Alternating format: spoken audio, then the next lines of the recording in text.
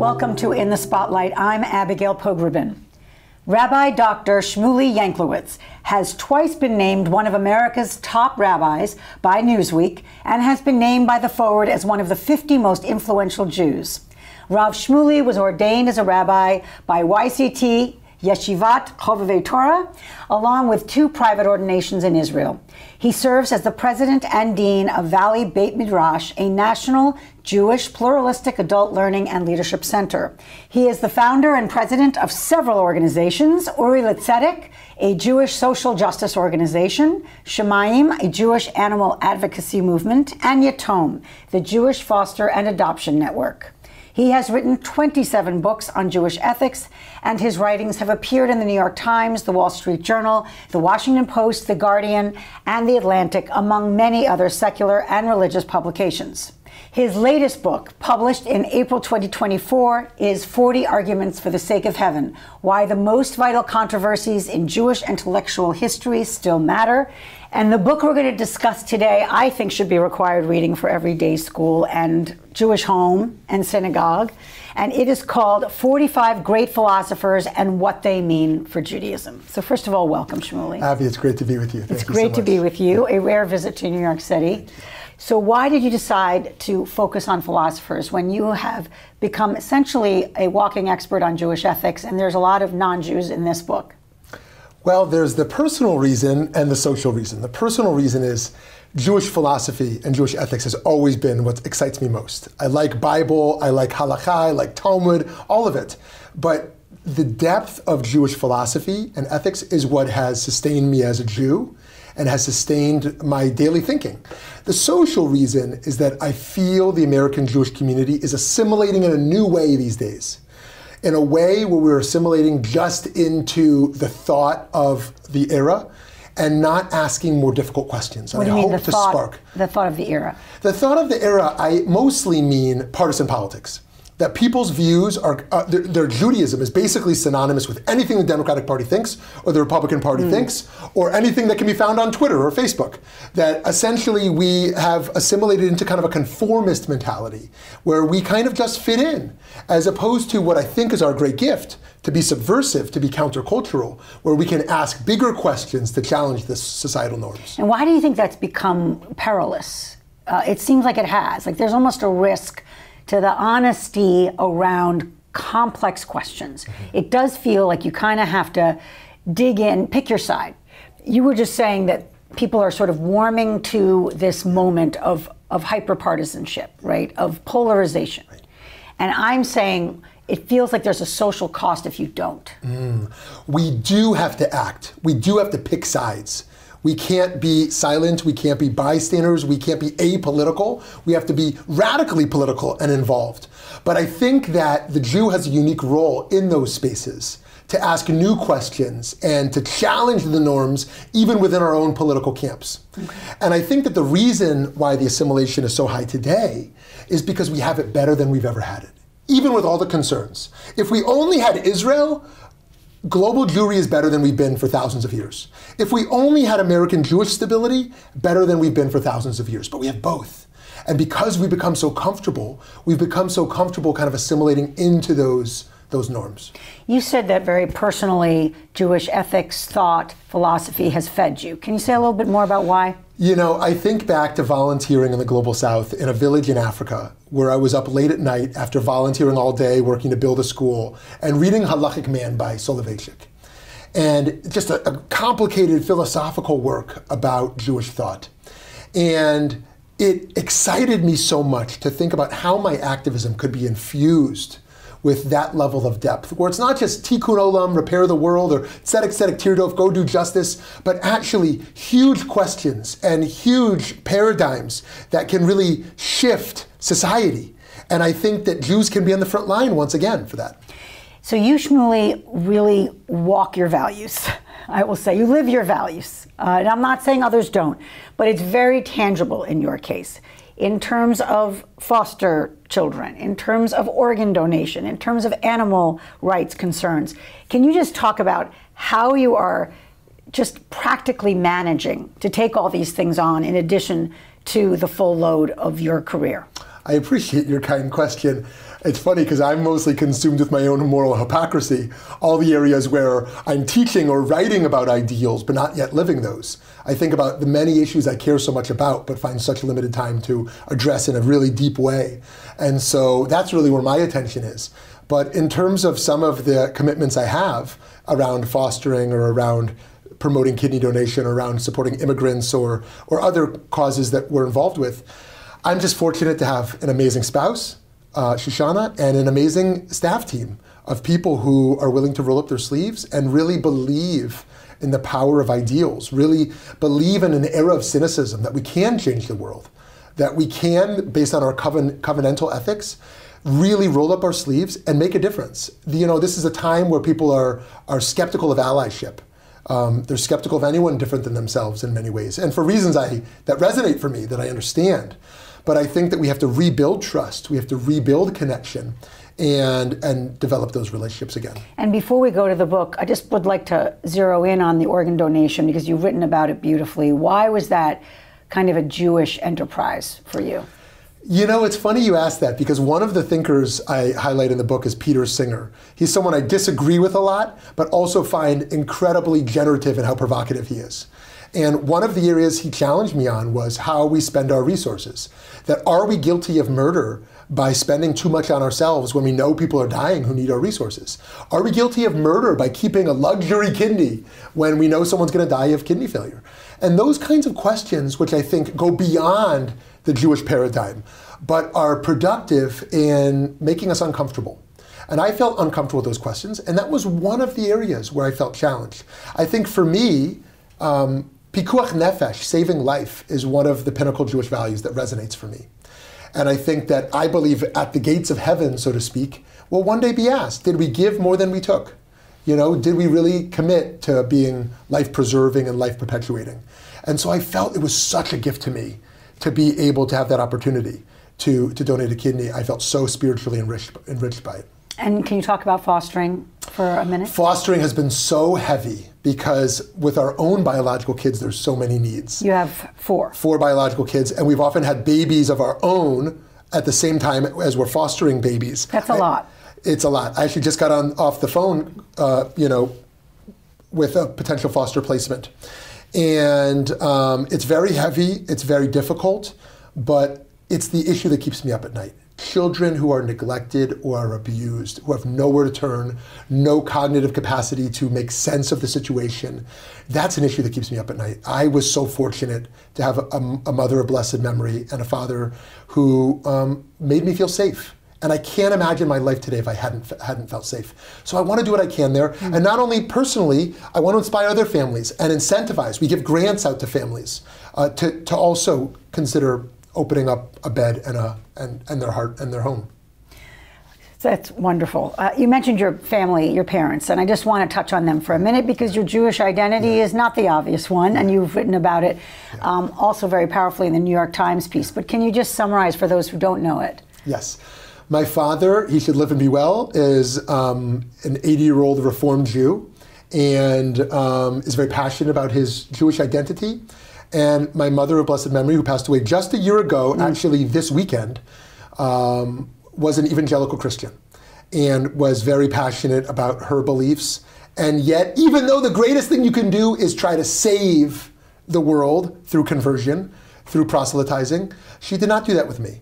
Even though she's in the world that preaches, spread the good word, she had a deep respect for my Jewish choice, which I made at age 10, and was very nourishing of that identity. From my bar mitzvah and on, even in the last years of her life, we'd study Psalms together, and she was such a God-centered person that we were very deeply connected. There was no conflict, Shmuly? That is a little hard to believe. She didn't always appreciate the legal aspect of Judaism. She felt it was strict. She felt it was a little cold. That's part of the anti-Semitic tropes around the Pharisees, that Christianity replaced this cold legal sentiment. She wasn't anti-Semitic at all, but that is prevalent in the evangelical world, that they're replacing this alternative with they're giving love instead of law. And so she had kind of internalized that religion doesn't need that side to it. So that was a little difficult. And in my earlier years, there was a sense for her that I was choosing my father over her. Mm-hmm. And to some degree, it may have been true. A young boy is sometimes closer with a father than with a mother, more influenced. And it was deeper than that for me than just choosing a parent. But her support in that is something that continues to guide me today in how I raise my own kids. And did you choose Orthodoxy at 10? No, I was a Reformed Jew, I was a conservative Jew, I was ultra-Orthodox in the black hat world, I was a settler living in a settlement for 2 years in the West Bank, I was open Orthodox, I still consider myself kind of liberal or progressive Orthodox, but mostly I consider myself a pluralist. Mm-hmm. I love all of Jewish life, and I love learning from everyone. So you wrote in a Times essay in 2014, and they titled it, "Judaism Must Embrace the Convert." Just going to quote you, "The difficulties faced by those yearning to convert is especially painful for me. This is because my father is Jewish while my mother is Christian. I converted twice. After learning the traditional significance placed on matrilineal lineage, I underwent a liberal conversion as an adolescent. Later, I underwent a rigorous Orthodox conversion." Did you feel like you were kind of trying to meet the gatekeepers where they were? Mm-hmm. Or was that sort of an internal impulse? You know, that's a great question. I have a lot of respect for my Reform and conservative, for my non-Orthodox clergy friends and colleagues, and I certainly support their conversion process in terms of the broadening of the Jewish community, and feel incredibly grateful. I'm still in touch with the rabbi who did my 10-year-old conversion. And for me, I would say there were two parts. One was that I had moved towards Orthodoxy, and it was clear for me to sustain that religious commitment in that community, I would need to undergo another process. And it was also clear that spiritually for myself, I wanted to undergo that rigorous learning and support process. So I was grateful for it. And with all the bumps in that road for me, they were nothing compared to what I've seen for others. And so supporting conversion today for people is something very important to me. In liberal Orthodoxy, where a lot of queer folks or trans folks or people with complicated backgrounds or different finances or races, people have hit bumps for various reasons. I look to support them in that journey. And do you still feel skepticism from those who kind of snub their nose a little bit? You know, it is always complicated. That we do have to be careful of who is let in, and we do have to offer a rigorous process. But I continue to believe that there are segments of the Jewish community who make it overly difficult for people to get in, and rather than being supportive, view it as more of a challenge role. And so I think, and then looking over at Israel and status issues over there as well, we've got hundreds of thousands of people who are neither considered Christian nor Jewish. Their marriage issues are difficult. They serve in the army but can't always be buried in a Jewish cemetery. So it's one of those questions in the Jewish community which we're continuing to struggle with. The question of who is a Jew, and it's one of the areas of pluralism that we're not going to resolve. There's no case where a Reform or conservative rabbi gives up their egalitarianism. There's no case where a black hat rabbi starts to accept non-Orthodox conversions, and so we have to figure out a new pathway forward. So let's go to the book, 45 Great Philosophers and What They Mean for Judaism. How did you pick the 45? That was very difficult because I had a number of challenges. One were wanting to balance East and West, although I mostly focused on the West. One was, as someone who strives to be inclusive, wanting more women's voices, wanting more people of color, and those don't emerge until the 20th century. Right. And so I tried to squeeze in more contemporary rather than ancient voices for that reason. And then some of them were just ones that changed my life. My life was changed by so many of these thinkers I'm so grateful for. And some were ones that I actually didn't always resonate with some of their ideas, but they're ones that were so deeply embedded in Jewish influence. They had influenced Jewish thinkers for a long time.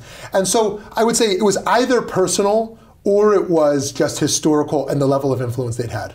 And can you just tell viewers who haven't read the book, how is it structured? It's basically like a chapter per philosopher, correct? And they're brief, which is nice because you kind of feel like you have sort of a semi-mastery after each one. Yes, it is not geared towards the academic who spends their whole life on one figure, and they're going to go in and out of the details of that one figure's life.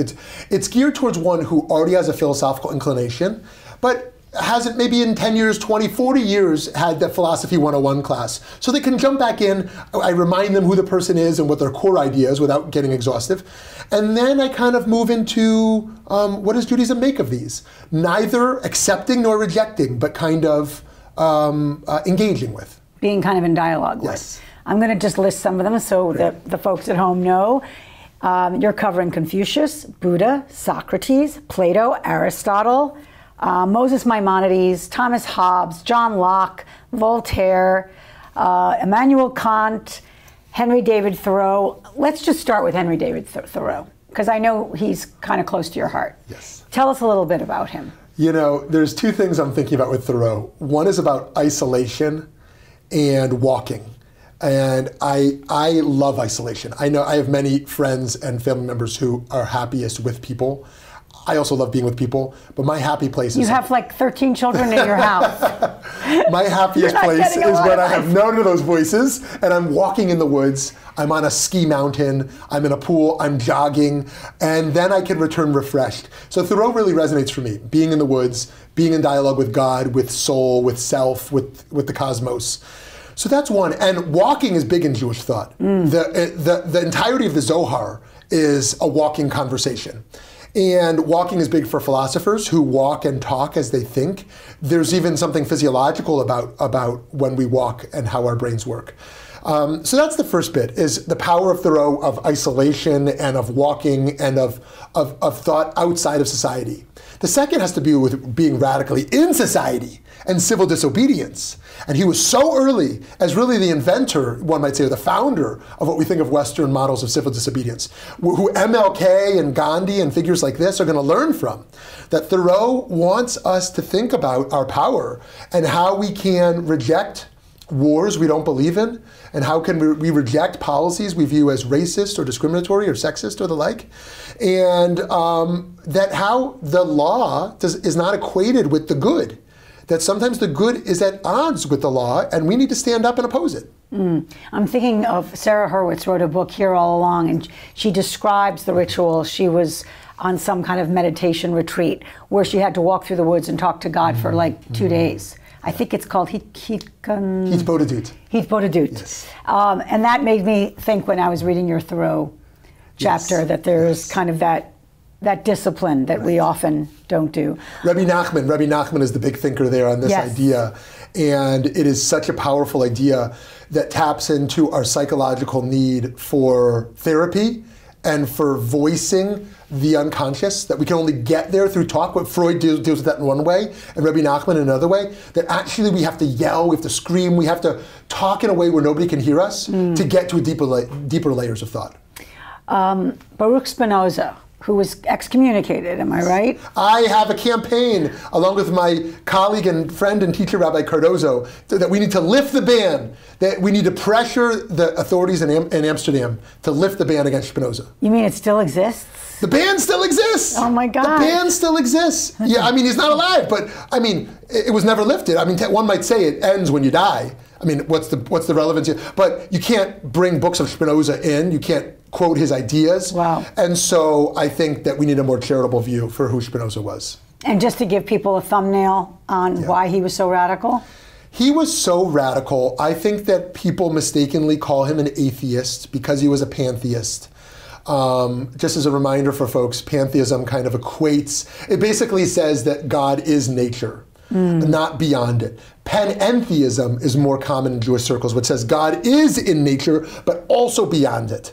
And so if God is nature, then what's the relevance of a God? Because we just have nature, so that's basically atheism. But I think he was a religious person, you know, based upon his belief in divinity, even if it was a pantheistic ideology. That's part of it. He's also one of the founders of biblical criticism, which is very early and controversial. And a number of other factors, certainly rejecting the Jewish communal authorities at the time. Didn't even care, maybe even wanted to be excommunicated. Didn't really care, he didn't want to be a part of that. But he never joined the Christian world. And there's nowhere else to go. This is not like you go take the subway a few more stops and you join that community. If you're not Christian and you're not Jewish, you have nowhere to go.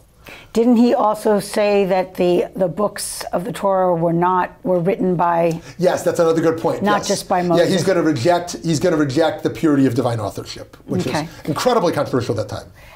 And one more detail, there are many. Yeah. You write, before Spinoza, God's relationship to the world was conceived in the same way as the soul's relationship to the body. The two were separate and distinct, even as one serves to animate the other. Can you say a little more about that? Yeah. There's monism and there's dualism. Monism kind of suggests that there's really just one entity to existence. There's a oneness and there's no difference. It's just an illusion. And then there's a dualism. There's a heaven and there's an earth. There's a God and there's a humanity. There's a body and there's a soul.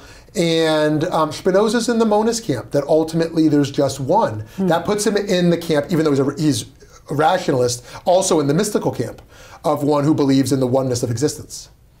Martin Buber, because some of us at least know his story, but you kind of made it more accessible, frankly, than it's a tough thing, the I, thou, I, it duality. But can you give us a little bit of what stays with you about Buber? Something I'm thinking about these days in our hyper-politicized time is the difference between Buber and Levinas. Because for Buber, in the I, thou, if I make you, Abby, instrumental for some other gain I want, then I have made you an it. For you to be a thou means you are an ends in yourself. And I want to just slow that down so people understand. The I, it is basically almost transactional. It's like I'm getting something from you. I'm getting something from you. And it could be from a doctor. Right. It could be from someone who's at the deli selling me a sandwich. Right. The I, thou is just for your own sake. You, Shmuly, I want a relationship with you. I'm not getting anything. I don't seek any kind of gain or advantage from it. Is that correct? Yes, I know it's an oversimplification. That's right. And he's saying that the I, thou is essentially a avenue to the divine. Yes, and to the extent that there can't, me learning from you and engaging with you can't be extended to other moral and political aims. Because if it does, you're now instrumental towards that moral project or towards that political project, right? Now here's where Levinas is going to disagree. Post-Holocaust, Levinas is going to say that actually the encounter with the face of another has to move me to radical moral responsibility and political engagement, right? That I need to become responsible for society based upon my seeing your face, right? For Buber, it's a spiritual encounter, not a moral one. That's where divinity is found, in the radical presence that's right here. What makes it spiritual?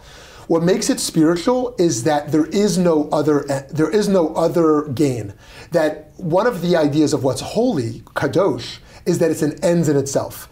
The Jewish law is that you can't use a synagogue as a shortcut. You can't just pass through to go to the bathroom. If you're in the holy spot, it has to be an ends in itself. So too with the human soul or the human face, right? If they are holy, if they're created b'tselem Elokim, in the image of God, then I need to not pass through them to get somewhere else, but see them as the stopping place. You pose the question in your Buber chapter, is religion about our relationship with God or with other people? What's your answer to that? My answer is that they're so deeply intertwined. In the Talmud, we have a distinction between ben adam lechavero and ben adam lemakom, the mitzvot that are ethical and the mitzvot that are between us and God. But those two are not easy to separate. And this is where I'm moved by Musar. Musar, the spiritual development movement. Which is that you're sort of unpacking traits and focusing. Yes, you're developing these midot, these character traits. And in every ritual, there's a moral dimension. That's to say, if I host a Pesach Seder, and we enjoy the melodies and love the food and like the nostalgia and the family and the community, and we laugh, have I really done Pesach? I might have done nothing. If it doesn't move me to do anti-oppression work, did I do Pesach, right? That actually this is a liberation ritual. So too, if I do Shabbat, which is about rest, but I don't care about worker justice because the worker has the right to a day off. If I don't care about the animal welfare because the animal has the right to a day off. If I don't care about the environment because the land has the right to a day off, did I do Shabbat? Right? That there is a moral dimension embedded within every ritual. You mentioned Passover and this idea that if we're not animated actually to do justice from the Seder, we haven't really done Passover. But I'm remembering a conversation I had many times with someone you know well, Rabbi Dov Linzer, who's the president of your seminary. And we were kind of arguing about the sort of central idea of the Seder. And I said I was raised with a focus on welcoming the stranger because we were the stranger, this sense of obligation. And he said that his focus growing up was on the line, in every generation our enemy rises up to destroy us. That there is the sort of staying attentive to what's behind the door that can threaten us and has for generations. And so I guess I would ask you, what do you do with the enemy in all of this kind of the rubric of these philosophers? And clearly you're seeing it through the lens of someone who wants to make these ideas actionable, not just on the page and not just for the sake of argument, but what do I wake up and then go do? What about the person who wants to kill us in the midst of that? Well, just to step back, I have a lot of respect for you and your upbringing, and I have a lot of respect for Rabbi Linzer and his upbringing, and both of those very much resonate for me. And I think we're in a moment, if I were to critique the state of Jewish affairs today, I would say we generally have two types of Jew, the radical universalist and the radical tribalist. And I think they both get it wrong. The radical tribalist thinks Judaism is all about Jews. And the radical universalist thinks that Judaism is all about humanity. And I think that it is clearly about both, that we cannot separate those two. And today as well, those who only want to combat anti-Semitism and defend Israel, and those who only want to defend, the oppressed, and are almost embarrassed by the other side. I think that this is a moment where we have to be so aware of who our enemies are, not just the enemy of the Jews, but enemies of humanity, while at the same time never losing focus on our mission. My teacher, Elie Wiesel of blessed memory, taught us that the two ways to combat anti-Semitism, one is to do it directly, and the other is to continue to live our values on the global stage, even when we're under attack. That we never stop living our mission. And so I think today we have to be totally not naive about who those enemies are and how high the risks are and where they're coming from all directions, from various directions. It's coming from far left, it's coming from far right, it's coming from radical Islamists, it's coming from a whole range of types of personalities and new forms of thought. And how was Wiesel your teacher? Well, indirectly. I mean, I'm close with his son, who I would consider another teacher and colleague and partner.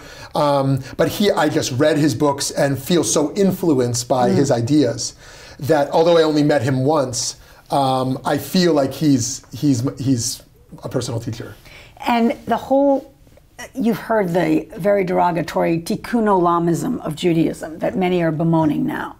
And I look at the choices that you make, and someone could say, kind of like, you're so outer focus. What about the Jewish people?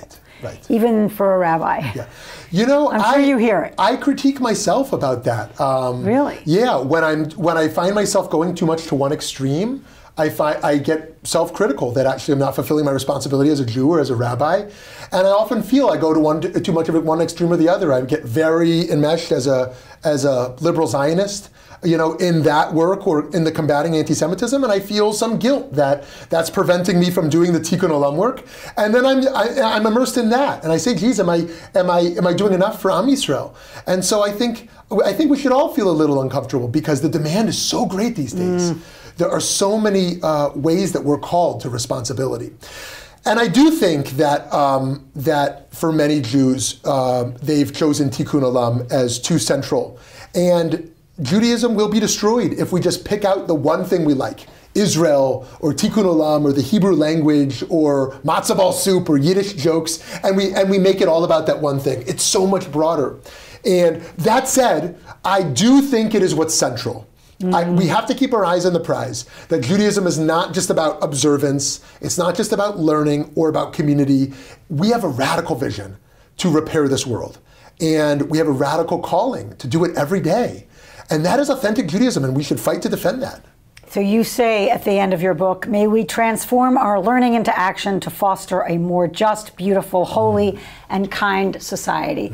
How do you want people to use this book or share this book?